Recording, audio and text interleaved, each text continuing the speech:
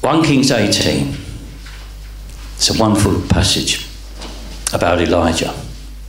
It's a wonderful passage about a man who's standing for God in a time of terrible apostasy amongst the people of God.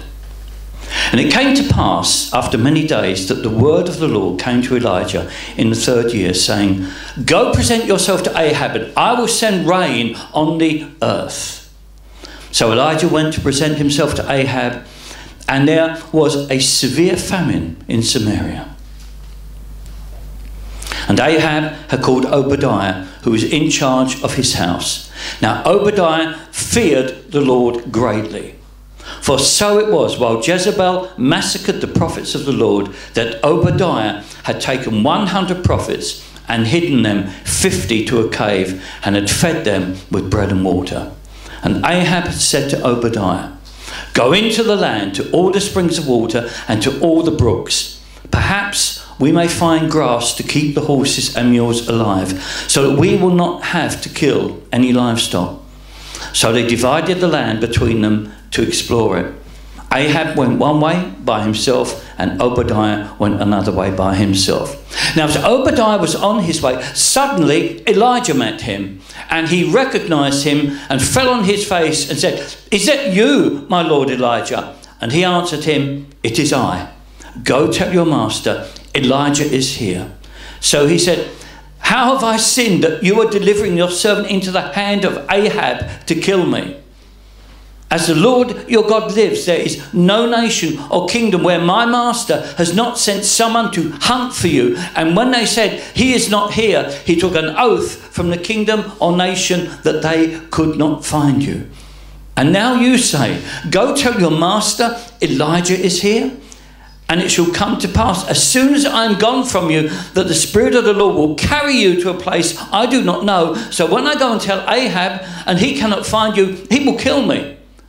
But I, your servant, have feared the Lord from my youth. Was it not reported to my Lord that what I did when Jezebel killed the prophets of the Lord, how I hid 100 men of the Lord's prophets, 50 to a cave, and fed them with bread and water? And now you say, 'Go tell your master, Elijah is here. He will kill me.' Then Elijah said, 'As the Lord of hosts lives, before whom I stand, I will surely present myself to him today.' So Obadiah went to meet Ahab and told him. And Ahab went to meet Elijah. Then it happened, when Ahab saw Elijah, that Ahab said to him, 'Is that you, O troubler of Israel?' And he answered, 'I have not troubled Israel, but you and your father's house have, in that you have forsaken the commandments of the Lord and have followed the Baals. Now therefore send and gather all Israel to me on Mount Carmel, the 450 prophets of Baal and the 400 prophets of Asherah, who eat at Jezebel's table.' So Ahab sent for all the children of Israel and gathered the prophets together on Mount Carmel. And Elijah came to the people and said, 'How long will you falter between two opinions? If the Lord is God, follow him. But if Baal, follow him.' But the people answered him not a word. Then Elijah said to the people, 'I alone am left a prophet of the Lord, but Baal's prophets are 450 men. Therefore, let them give us 2 bulls, and let them choose 1 bull for themselves, cut it in pieces, and lay it on the wood, but put no fire under it. And I will prepare the other bull, and lay it on the wood, but put no fire under it. Then you call on the name of your gods, and I will call on the name of the Lord. And the God who answers by fire, he is God.' So all the people answered and said, 'It is well spoken.' Now Elijah said to the prophets of Baal, 'Choose 1 bull for yourselves and prepare it first. For you are many, and call on the name of your God, but put no fire under it.' So they took the bull which was given them, and they prepared it and called on the name of Baal from morning even till noon, saying, 'O Baal, hear us.' But there was no voice. No one answered. Then they leaped about the altar which they had made. And so it was at noon that Elijah mocked them and said, "Cry aloud, for he is a god. Either he is meditating, or he is busy, or he's on a journey, or perhaps he's sleeping and must be awakened." So they cried aloud and cut themselves, as was their custom, with knives and lances, until the blood gushed out on them. And when midday was past, they prophesied until the time of the offering of the evening sacrifice. But there was no voice. No one answered. No one paid attention. Then Elijah said to all the people, "Come near to me." So all the people came near to him, and he repaired the altar of the Lord that was broken down. And Elijah took 12 stones, according to the number of the tribes of the sons of Jacob, to whom the word of the Lord had come, saying, "Israel shall be your name." Then with the stones he built an altar in the name of the Lord, and he made a trench around the altar large enough to hold 2 seahs of seed. And he put the wood in order, cut the bull in pieces, and laid it on the wood, and said, "Fill 4 water pots with water, and pour it on the burnt sacrifice and on the wood." Then he said, "Do it a second time." And they did it a second time. And he said, "Do it a third time." And they did it a third time. So the water ran all around the altar, and he also filled the trench with water. And it came to pass at the time of the offering of the evening sacrifice that Elijah the prophet came near and said, "Lord God of Abraham, Isaac, and Israel, let it be known this day that you are God in Israel, and I am your servant, and that I have done all these things at your word. Hear me, O Lord, hear me, that this people may know that you are the Lord God, and that you have turned their hearts back to you again." What wonderful motive for a miracle. That you have turned their hearts back to you again. Then the fire of the Lord fell and consumed the burnt sacrifice and the wood and the stones and the dust, and it licked up the water that was in the trench. Now when all the people saw it, they fell on their faces and they said, "The Lord, he is God. The Lord, he is God." And Elijah said to them, "Seize the prophets of Baal, do not let one of them escape." So they seized them, and Elijah brought them down to the brook Kishon and executed them there. And Elijah said to Ahab, "Go up and eat, for there is the sound of abundance of rain." So Ahab went up to eat and drink, and Elijah went up to the top of Carmel. Then he bowed down on the ground and put his face between his knees and said to his servant, "Go up now, look toward the sea." So he went up and looked and said, "There's nothing." And 7 times he said, "Go again." Then it came to pass the 7th time that he said, "There is a cloud as small as a man's hand rising out of the sea." So he said, "Go up, say to Ahab, prepare your chariot and go down before the rain stops you." Now it happened in the meantime that the sky became black with clouds and wind, and there was a heavy rain. So Ahab rode away and went to Jezreel. Then the hand of the Lord came upon Elijah, and he girded up his loins and ran ahead of Ahab to the entrance of Jezreel. May the Lord add his blessing, add his mercy to that wonderful reading of God's word. Father, we pray that you will help us to know the times. The Lord, that we will be able to look further than society. That we will be able to look further than the great achievements of today. That we will be able to look further than science and technology and entertainment and all the wonders of this world, Lord, that were denied previous generations, and help us to see the cesspool, the pit, the filth, and help us to see that God is in our midst, and help us to have the faith to believe believe and realise that our God is a God who answers by fire. We thank you in Jesus' precious name. Amen. This is a wonderful chapter.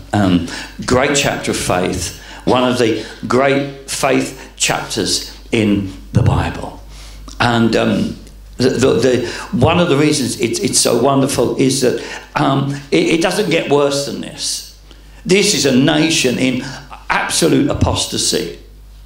This is in a nation that is rejected the true God and is worshipping the gods that they are forbidden to worship. And they think that they can get away with it. They think that by worshipping the gods of Baal as well as the Lord, that somehow that will be okay. It is syncretism of the worst kind. And Elijah is a prophet. He's very unpopular. What prophet wasn't? What prophet isn't? He was very unpopular.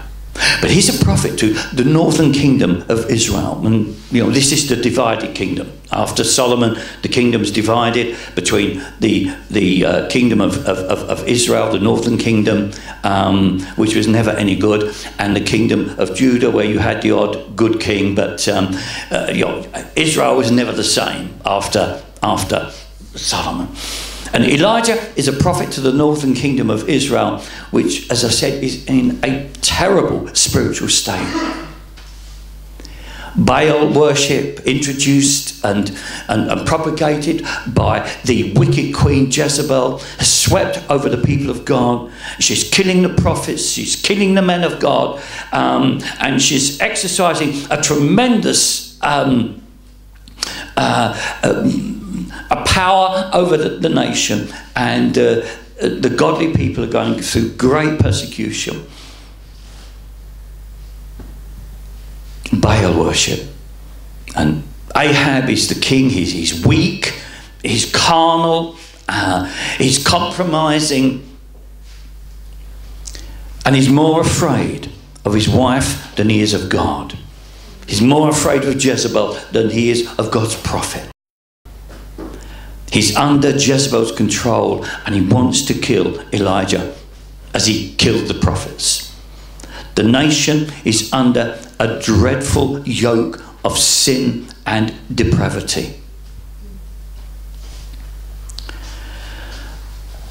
When I was recently in the Philippines, I was asked a question that was a very honest question. And it was a question from one of the leaders of the Reformed Philippine Baptist churches that I visited. And they said, is Norway in apostasy? Is the Norwegian church a church in apostasy? No, I'm English, I'm very polite, okay, so I kind of, I fudged it, because I don't know. I don't know whether Norway or Britain or Western Europe or the Western world is in a state of apostasy. I don't know whether it's as bad as 1 Kings, as 1 Kings chapter 18. But I do know that today's Christian church, certainly in the West, is in a dreadful state of worldliness and sin. And the tragedy is we don't know it. That is the tragedy. We don't know it. I only touch 3 generations, the generation before me, my own generation, and the generation that is coming after me. But I've seen the most drastic changes in the church. I used to honestly believe, until maybe 15 years ago, that the church in apostasy, the church that the Lord will spew out of his mouth, I thought it was the liberal church. I really did. I thought it was the church, you know, I thought it was those churches. I never ever thought I would say it about the evangelical church. I never thought I would say it about us if we want to identify ourselves with our generation. It's in a dreadful state of worldliness and sin. And I am in a dreadful state of worldliness and sin. So that you don't think that this is a, you know, an us and them or a me and you situation. It is time for the Christian church to awaken and rise up to meet the need of the hour. Because as I said, they have declared war on the church. They have declared war on us. But we don't want war. We want peace. And it's quite understandable, but it's quite wrong. I was reading Tozer the other evening, and it's about the third time I've read the chapter. And he said, we live in a state of emergency. We live in a state of emergency. And he said, we've lived in a state of emergency since the fall of Adam and Eve. No matter how bad things look, we have the God of Elijah. And we can say with Elijah, and the God who answers by fire, he is God. Verse 21.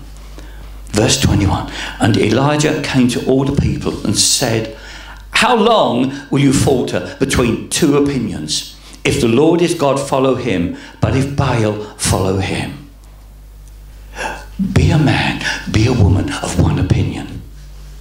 Be firm, be strong, be committed, be passionate, be hungry, be thirsty. Be certain about God. Be bold, be strong. Don't falter, don't doubt. Don't doubt the love of God. Don't doubt the power of God. Don't doubt his ability to raise up a generation of fine, young, committed, hungry, thirsty, passionate Christians out of the dust. He always does it. He did it at the Reformation. He did it in the 1750s. He did it in the 1850s. He did it in 1904 in Wales. And he did it in 1949 in the Hebrides Islands. He raises revival out of the dust. And he raises up a generation out of the dust, out of nothing, out of nowhere. Be certain, be bold, be strong, don't falter. Never doubt his ability to deliver. Never doubt his might. Never doubt the victory of the cross, because we are of the New Testament and everything I am saying is centered in Christ. It's all centered in Jesus, not in the prophet Elijah. We have to realize this. This is gospel. This is gospel. Never doubt the might of Jesus Christ to save, to deliver. Christ is Lord. Christ is King. No matter what it looks like, Christ will be victorious. That's why we're to be of good cheer. But we need to wake up and see this world for what it is. Love not the world. And that's not so easy today, because it was easy to say that in the 1750s. You didn't have anything. You know, you just about barely survived. You could say it in the 1850s when revival broke out. You could say, love not the world. And, you know, you look around and you've got a few sticks to burn in your little wooden house, and, you know, maybe a few turnips and a couple of potatoes, and you know, and it was struggle. Life was a struggle. Life was a struggle. Life was a... It isn't anymore. And so it's getting harder to raise up a generation that will never doubt that being a Christian, being of Christ, is everything. The world can give nothing. The world cannot add, because God cannot add. God has done it all. And Christ is Lord. And Christ is King. And we are his people. But we need to recognize the times we live in. We are at war. When I knew that what I was going to preach on, I was looking at different things, mainly the Bible. But I have to admit, I went to one of my heroes. I went to Winston Churchill. And I looked at some of his rhetoric, some of his speeches. We will fight them on the beaches. We will fight them. We will never give in. We will never give up. So inspiring. Now, maybe this is their finest hour.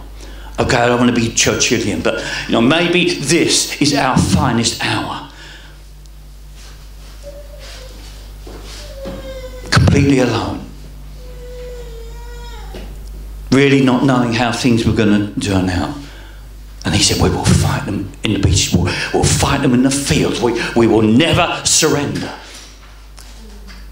Oh, cannot we say that? Much, much more. Because we know how it turns out. We know there is no doubt. We know Christ is victorious and will be victorious, and we will be victorious with him. But we are at war. As I said, Tozer put it this way: we live in a state of emergency. Oh, I really, really love Tozer. We're facing a terribly hostile world. My introduction, which isn't, being recorded, it shows how hostile the world is becoming.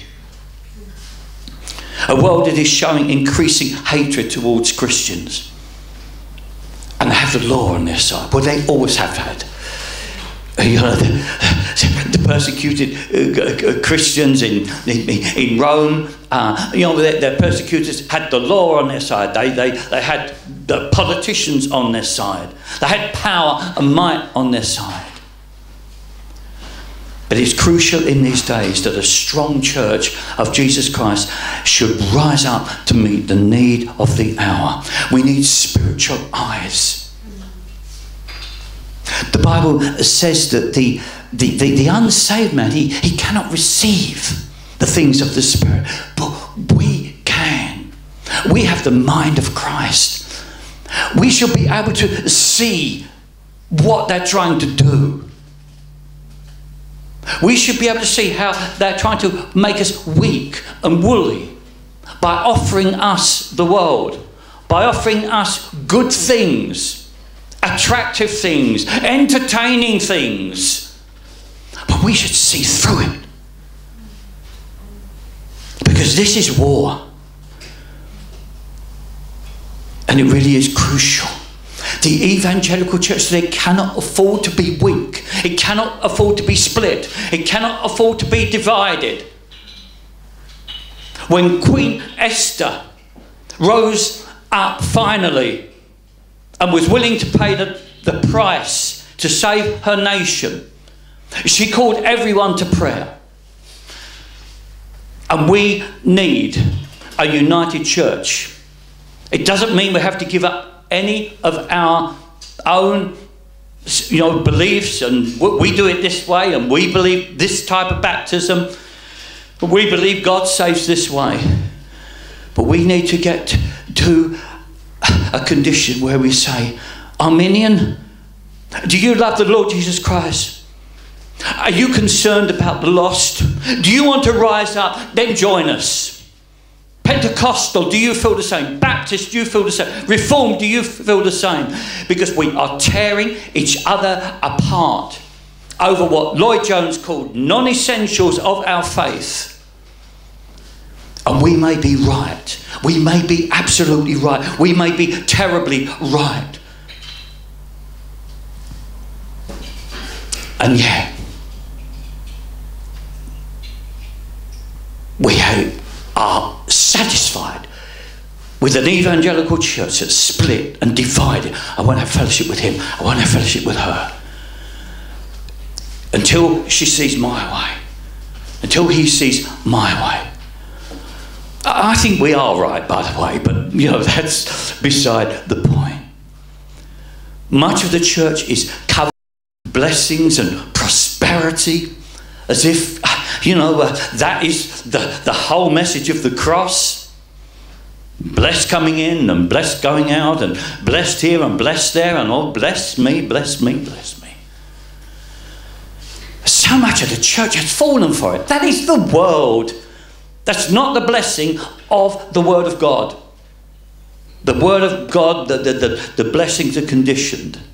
Some of the greatest blessings that believers have received has been through martyrdom. Now, I don't want that blessing, so don't get me wrong. I'm not, but others have had it, and others have realised that this is the greatest blessing. Look at Stephen as they're stoning him. He's not saying, "Oh, I'll never have that Mercedes now. I'll never have that big house now." He saw heaven opened, and he saw the Lord, and even in death, he saw a God who answers by fire.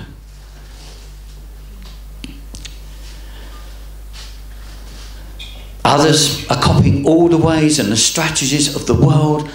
See how, we need a business method for our church. We need to do it this way. We need to do it that way.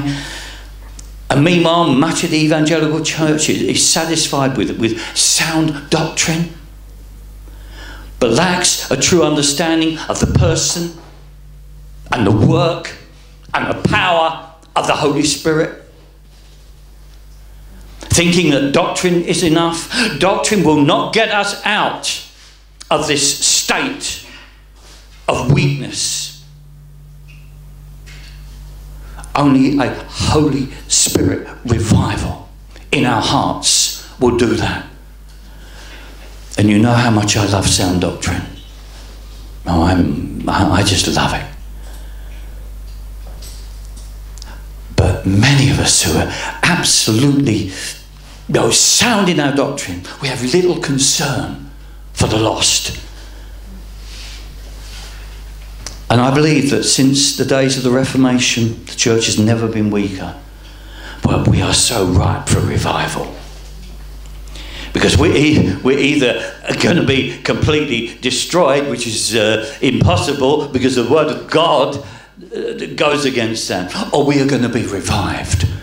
And when Christ comes, he's coming for a pure and a mighty and a glorious church.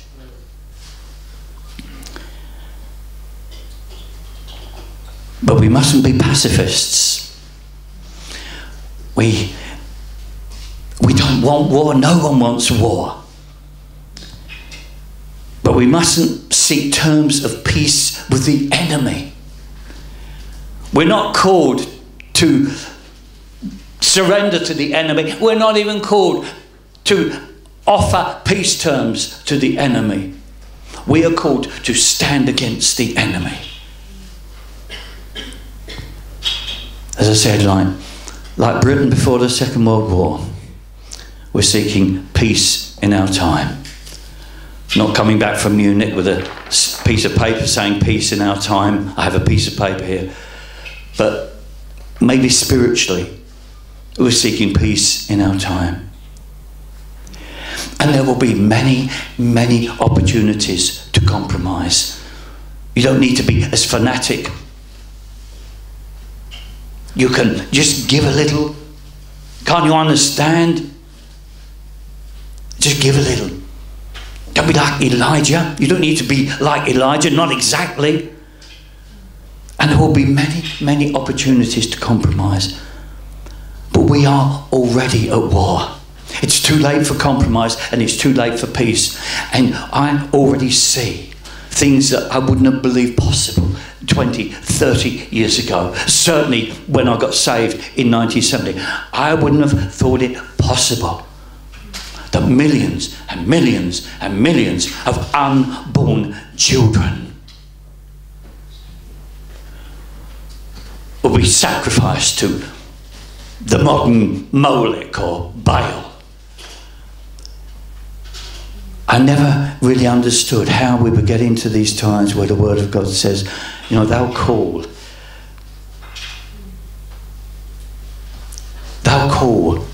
wrong things right and right things wrong. We're already at war. They declared war when they said that an unborn baby doesn't have life. They know an unborn baby has life. Every mother feels the baby kicking. It is too horrific for words. We are already at war with a furious and hostile enemy who will delight in weakening us. And if this enemy doesn't weaken us, it will try to crush us. Let us just briefly look at some of the details contained in this wonderful chapter. Verse 24, then you call on the name of your gods, and I will call on the name of the Lord, and the God who answers by fire. He is God. We have a God who answers by fire. Verse 30, then Elijah said to all the people, come near to me. So all the people came near to him, and he repaired the altar of the Lord that was broken down. If we want to see victory against the enemy, we are going to have to repair God's altar. The altar of prayer that lies in ruins. The altar of biblical truth which lies rejected in the dust. Where we live in a generation where every man, every woman does what seems right in their own eyes. I make up my own theology. I make up my own doctrine. The altar of biblical truth lying neglected. The altar of prayer lying in ruins. The altar of purity and godly living. You get saved and the first question you ask is, can I do that? Can I do this? Can I watch horror movies? Of course you can. Of course you can. You know, I know God can, you know, strike you with lightning, or, but he doesn't. You know, he gives us great freedom, not always to sin, but to compromise and to steal our time. Television steals your time. The altar of purity and godly living. The altar of holiness. Living in the Bible, of course, but also living in J.C. Ryle's book on holiness. Sproul's book on the holiness of God. Living in holiness and learning from other great men and great women about holiness. The altar of holiness needs to be repaired. The altar of the Christian Sunday, the Christian Sabbath. It stands in judgment against us modern Christians who dare to defy and break the fourth commandment, which is so clear. There are 10 commandments, not 9. So many Christians argue today that the fourth commandment is not for Christians. But it's just ridiculous. It means that we have 10 commandments and we live under the 9. We don't even keep those. But we simply just don't want a Christian Sunday. There's an altar to restore. We are at war, and the prayer altar must be restored. As I said, in one generation, the world has turned to mass murder of babies in the womb. Millions and millions of them. The laws of God are mocked and despised, and so we shall be as well. There's a growing hostility towards any man or woman who believes that marriage can never be between 2 men or 2 women. And you will go to prison for it. That time will come. That time will come. Because it is a very militant movement. Because it is not a movement of men and women. It is a movement of the evil one. It is satanic. in a very short time it will be against the law to stand against the murder of the unborn child, marriage between homosexual and lesbian couples. We will either accept the laws of the land or go to prison for those views. Or, as I think many churches will do unless revival comes, compromise. You know, you compromise. Little baby steps. You don't go, don't go complete. That the enemy doesn't do it that way. The enemy comes with something that seems quite reasonable, quite reasonable. And then they get the foothold. And then it goes to the next step, and the next step, and the next step, until New York now, you can have an abortion up to the time of delivery. They would never have got that through. But you just go little steps. That's the enemy. That's the enemy. And we have to be sometimes like the enemy.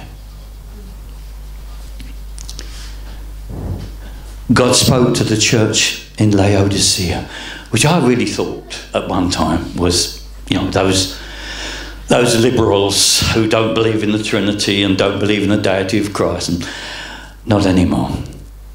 God spoke to the church in Laodicea with a terrible warning, Revelation 3:17.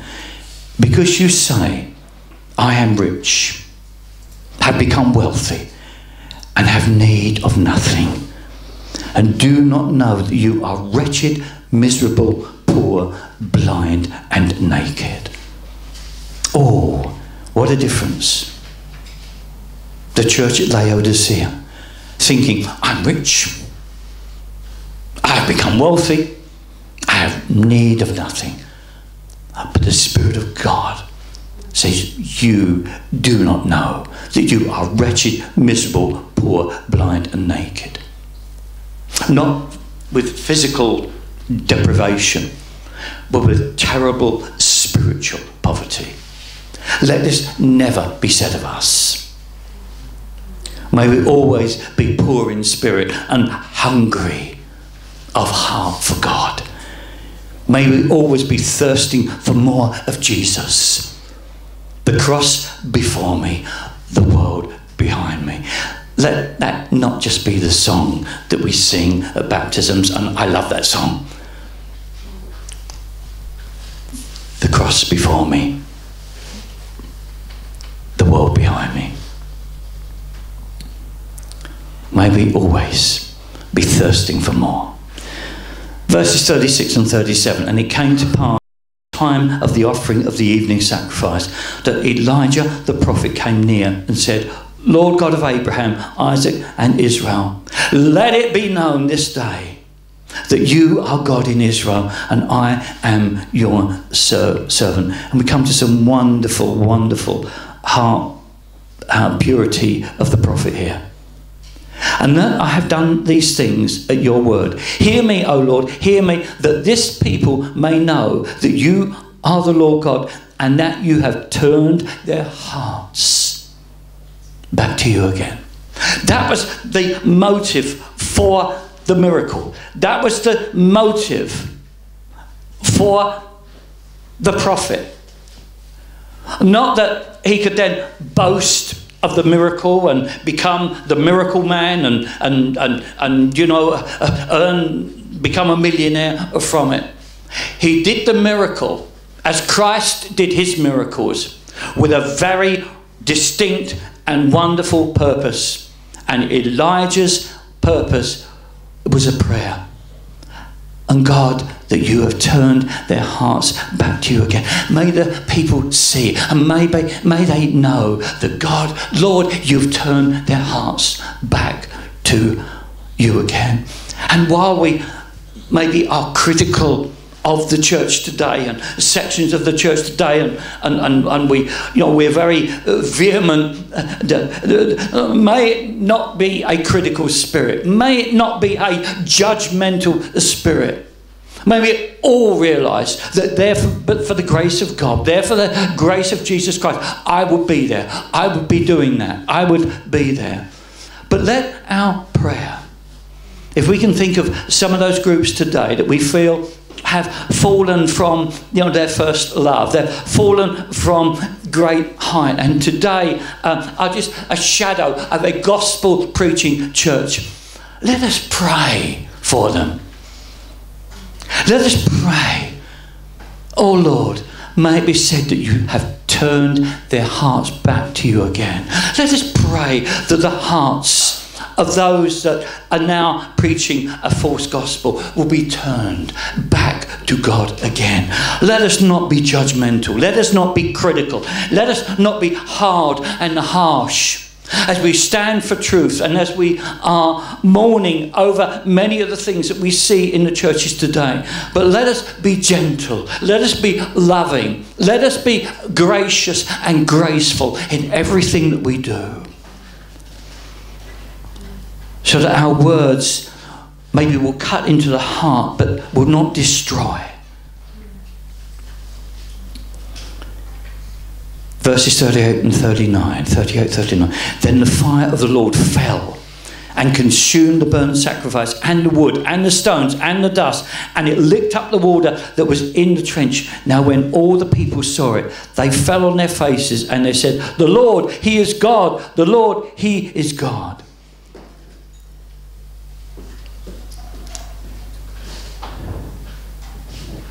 Elijah had prayed. The God who answers by fire, he is God. And now the people are saying, "The Lord, he is God. The Lord, he is God." There's now no doubt in their hearts. Oh, what a shame that they didn't have that faith before. Verses 42 to 43. And Elijah went up to the top of Carmel. Then he bowed down on the ground and he put his face between his knees. What a prayer. What a prayer posture. He bowed down on the ground and put his face between his knees and said to his servant, "Go up now, look toward the sea." So he went up and he looked and he said, "There is nothing." And Elijah, with his face in his knees, bowed down on the ground, prays 7 times. 7 times. Go again. And he's praying. And he comes down. "There's nothing, Lord. There's no. Go again. Go again." And 7 times. He said, "Go again." And then, wonderfully, verses 44 to 46. Then it came to pass the 7th time that he said, "There is a cloud, as small as a man's hand, rising out of the water." And it's only a cloud. It's only a cloud the size of a man's hand. It's not very promising. Doesn't get much smaller than the size of a man's hand. I suppose it looks bigger than that, but from perspective, it looked the size of a man's hand. But Elijah, a man of faith, he says, "Go up, say to Ahab, prepare your chariot and go down before the rain stops you." It's only the size of a man's hand. But to Elijah, this is God. This is the Lord. This is his doing. And very soon there will be rain on the land again. And we need to prepare for it. So tell Ahab to prepare his chariot and go down before the rain stops him. Now it happened in the meantime that the sky became black with clouds and wind, and there was a heavy rain. So Ahab rode away and went to Jezreel. Then the hand of the Lord came upon Elijah, and he girded up his loins and ran ahead of Ahab to the entrance of Jezreel. Do you know, in a revival, it doesn't begin big. It's just a cloud the size of a man's hand. And it just begins to water. In Cambuslang, outside Glasgow, we credit Whitfield quite rightly with the revival there. And they were having services 4, 5, 6 times the population of Glasgow. People used to travel 100 miles to a service in Wales. It would take them 2 or 3 days. You know, the 100 miles a day is a couple of hours, but in the car. But it would take them days. But there was a man called McCulloch, and he was the pastor of the church in Cambuslang. Before Whitefield came, he began to see miracles, and about 30, 40, 50 young people got saved in Cambuslang before Whitefield came. And when he had about 50 new converts, I mean, great tears, tremendous burden of sin. These were real old-time religion, Christian conversions. And when he got to about 50, he sent for Whitefield. And he said, man of God, come and help us, come and help us. Because Whitefield was the great evangelist. But before Whitefield ever hit Cambuslang, before he ever came, and he was still in London having wonderful meetings,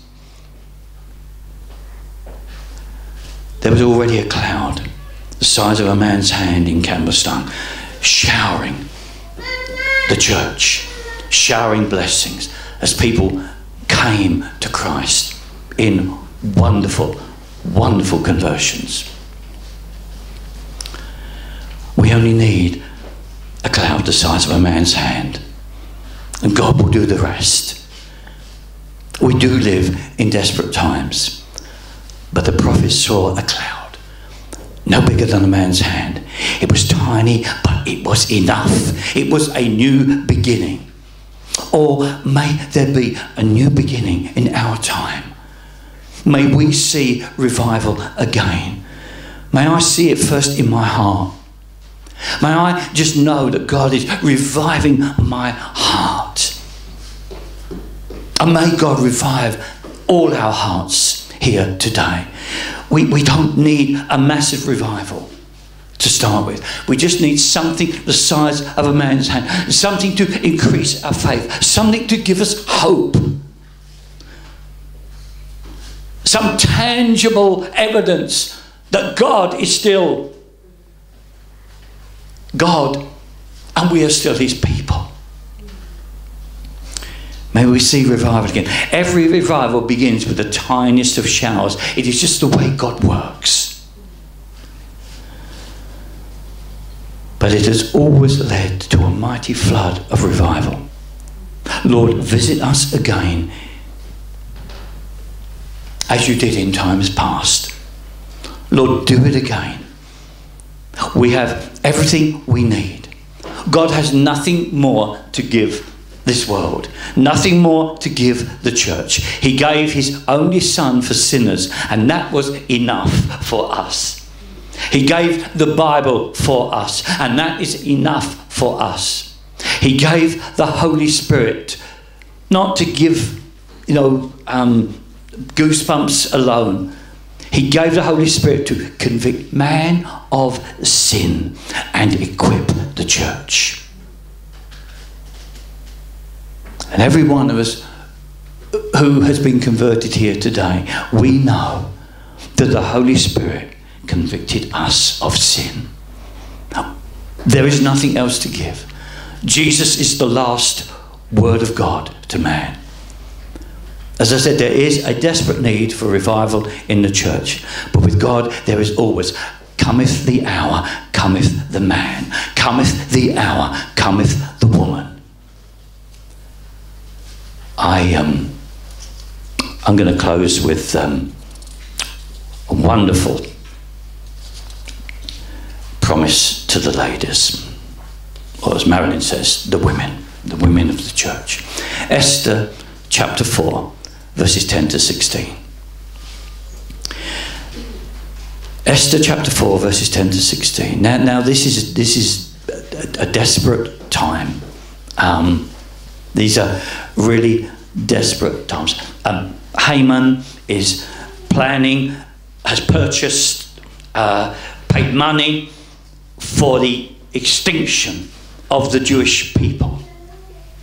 Mordecai, man of God, is standing for his nation, standing for the truth, standing for the word of God, standing for the promises of God. And he is going to be hung, and that is just the beginning, because if Haman gets his way, the people of God will be completely extinguished. And here is Esther, the queen, quite rightly wavering a little bit. She's the queen, but she's only the queen because she's very beautiful, and the king saw her and desired her and has her. She doesn't really have any power, and she can't even go and see the king unless he commands it. She can't. You are so much better off today. You don't have to knock at your husband's office door and with fear of death, whether you can see your husband. You just go in and say, "Okay, husband, make me a cup of tea," and that's it. But here she couldn't even go to see the king, and Mordecai is saying, "Esther, you must go to the king. You must go to the king. Only you can save your people. You are the queen, Esther. You must go." But she knew that she could, if she goes to see him and he does not hold out the royal scepter, he will have her head off. She will be executed. So she quite understandably she's nervous about this. It's something that is difficult for her. And then in verse 10, then Esther spoke to Hathach and gave him a command for Mordecai. "All the king's servants and the people of the king's provinces know that any man or woman who goes into the inner court to the king," and that included the queen, "who has not been called, he has but one law: put all to death, except the one to whom the king holds out the golden scepter, that he may live. Yet I myself have not been called to go into the king these 30 days. So they told Mordecai Esther's words. This is immense. This is historic. And Mordecai told them to answer Esther, "Do not think in your heart that you will escape in the king's palace any more than all the other Jews. For if you remain completely silent at this time, relief and deliverance will arise for the Jews from another place." That was Mordecai's faith. "But you and your father's house will perish. Yet who knows? Who knows, ladies? Who knows whether you have come to the kingdom for such a time as this?" Then Esther told them to reply to Mordecai, "Go, gather all the Jews who are present in Shushan and fast for me." Prayer and fasting. Oh, pray for me, fast for me. "Neither eat nor drink for 3 days, night or day. My maids and I will fast likewise. And so I will go to the king, which is against the law." And these are the wonderful words of faith. "And if I perish, I perish." And we know that she went into the king. He held out the scepter. Haman was hanged on the gallows that he thought Mordecai was going to be hanged on. The Jews were spared. And God answered with fire. Before there can be a revival, there must be a return to holy living. Before there can be a return to holy living, there must be repentance. There must be a return to Acts of the Apostles living. The situation today, it calls for Elijah's amongst the men and Esther's amongst the women. Men who know their God and cry, "The God who answers by fire. He is God." Women who know their God and cry, "If I perish, I perish. But I am not going to compromise. I'm not going to weaken. I'm going to stand for God, stand for the Lord Jesus Christ, stand for the gospel, stand for the cross. And if I perish, I perish. Because, dear Esther's, you know you can't lose. You know that, like the Apostle Paul, you don't know whether you'd rather be here or be with the Lord, which is much greater and much more glorious. This is not a time for negotiation with the enemy. I found that out last night. How have I been sleeping so badly that, sleeping so soundly, I should say, that I haven't realised that we are at war now. The enemy has struck. The enemy is powerful. It's a state of emergency. But we live under the new covenant. We live in the New Testament. Our hope and our faith rest in the gospel to change lives. Our faith is in Jesus Christ and his finished work on the cross.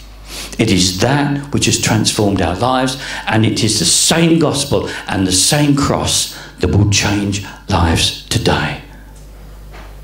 I pray that we will very soon see spiritually in the Holy Spirit a cloud no bigger than a man's hand, and that we will begin to prepare for a new day in our land, for a revival, the first for many, many, many years.